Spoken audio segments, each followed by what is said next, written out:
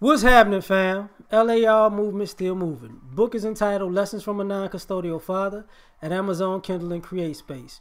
Link will be in the description box below as usual. Go get it. PayPal link there also. They asked me to put it up, so I put it up. Thanks everybody for supporting it. But this video is entitled When Competent Black Men Set Their Price for Their Services.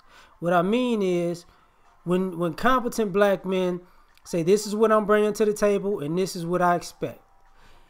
These are some of the things that happen. Because a lot of the times when we have these conversations about black men as far as relationships and relating to women, one thing the brothers are not saying that are competent is they do set their price mark. They do set their price point. You know, and all of this, you know, being able to point the finger at these guys who are incompetent as if they're the whole community, or not the whole, but the majority of the community of black men, is kind of hilarious.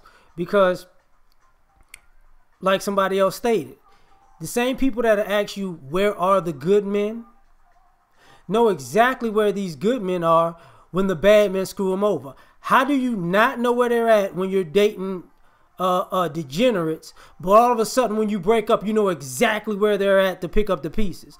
That means you knew where they were at the whole time. Okay? So, that being said, because you know where the good guys and the bad guys reside, you also know what the good guys and the bad guys set their price point as. And when brothers say, when these competent brothers are like, look, I expect you to be able to do this, this, and this, because I bring this, and this to the table. Sisters they just, all of a sudden, all they neurons start firing. You know? See, because when competent men say, I need a woman that cooks, it's a problem. I'm not talking, and we're not going to say about the guys who are incompetent. When a competent guy set the price point, I need a woman that cooks. I need a woman that's in shape, or you know, in shape or and attractive. Oh, that's a problem. I need a woman who doesn't have all that attitude. That's what I expect. For what I bring to the table, that's what I'm saying. Then see, before I finish my list, when these competent guys start saying these things, it's a shock to the system, because now you just can't be any kind of way. You can't come to them any kind of way. You can't play. How can I say this? You can't play with their time and emotions and money and come in and out as you please, because competent black men don't have time for games. Contrary to popular belief, this is part of the drama that brothers talk about. When females like drama, they go to be with people who have time to play games. You don't see a lot of competent black men on the telephone, you know, chatting it up about what she did today and yesterday and this other day and what you finna do to her. He ain't got that kind of time. As a matter of fact, competent black men let you do what you do to get rid of you. You wrote yourself off. I can go somebody else. Going back to the list. You know, competent black men that say, listen, if I expect, you know, order, period, structure, no dirty homes, no dirty cars. If you got kids, no out of control kids.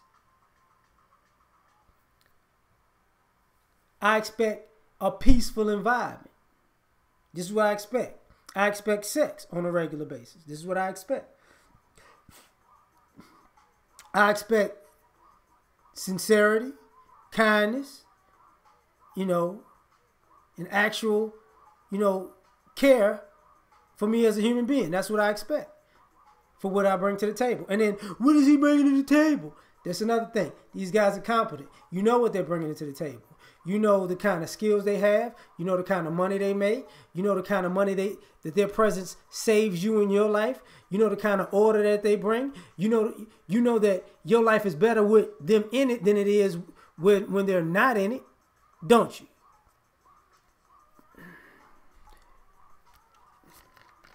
You know, somehow, if these guys enter your life and you got kids, your kids wind up being a little bit more balanced. You know that part, don't you? Don't you? Oh, yeah. You know, now you could kick back, and if you so independent, you don't want to be independent no more. See, when these competent guys come into your life, it's ironic all you independent ladies don't want to be independent anymore. It's just too much. So when you get with these guys, all of a sudden you know how to, I want to fall back. Really, they want to take a vacation from being independent because they didn't talk themselves into something that they wasn't really ready for. That's what happened.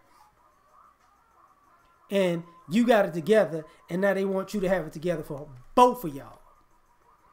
But see, these competent black men will say, look, if I got to have it together for me and you, especially after all that cash she was talking, about, you know, you don't need nobody, you don't want nobody, you're on your own, you know, you could do bad all by yourself, then you can't make that complete 180 and say, oh, I need you to take care of me as a lovely flower and care for me and nurture me, and I'm going to just be here with my feet kicked up because this is what I deserve.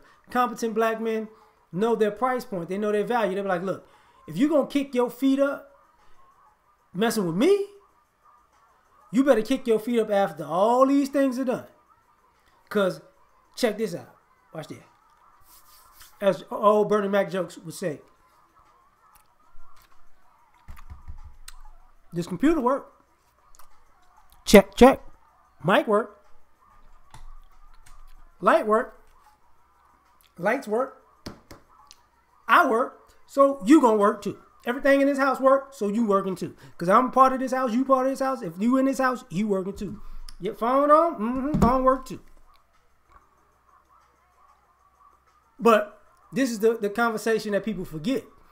Because when these competent brothers start talking like this, girls, runners to your mark.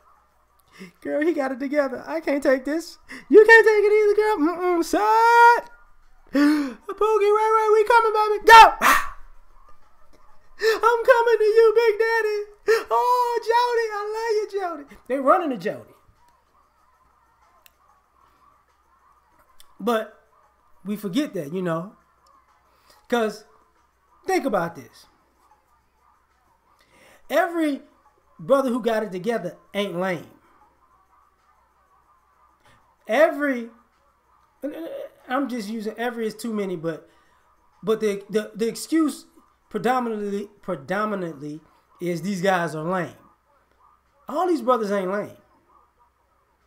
They're unattractive. All these brothers ain't unattractive.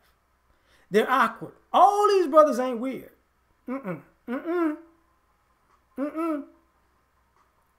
know what it is? Because the brothers who are attractive, who are cool, who are really fun to be around, and they competent,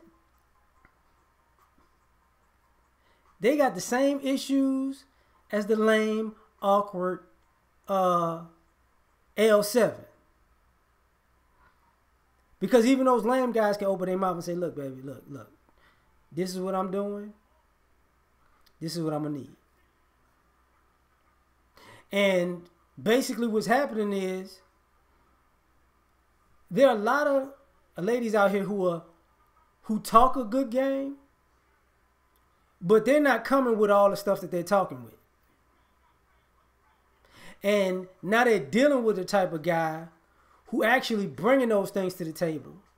And now her being in his presence, she sees what it takes to be all the things that she's talking about being. Now she's seeing it in real time, and she low-key resents him. You know, because he's a competent black man, and she thought she was better than black men in general. So now I need to You know, if I'm a 6 and he a 7, I need to give me a strong 5 so I can feel like I'm on top. That's what's going on. Because when these brothers set their price for their value, all of a sudden you don't want it. And then it comes around, you argue about these non-black women who find these guys.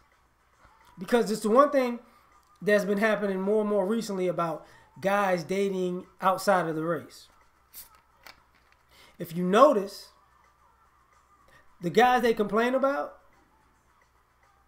for the most part, are attractive. For the most part. Not all of them. Let me roll this one back. They can be they're all competent. They can be attractive. They can be attractive and rich. They can be rich and unattractive. They can be very respected, highly skilled. They got movie stars all the way to scientists that have this same issue.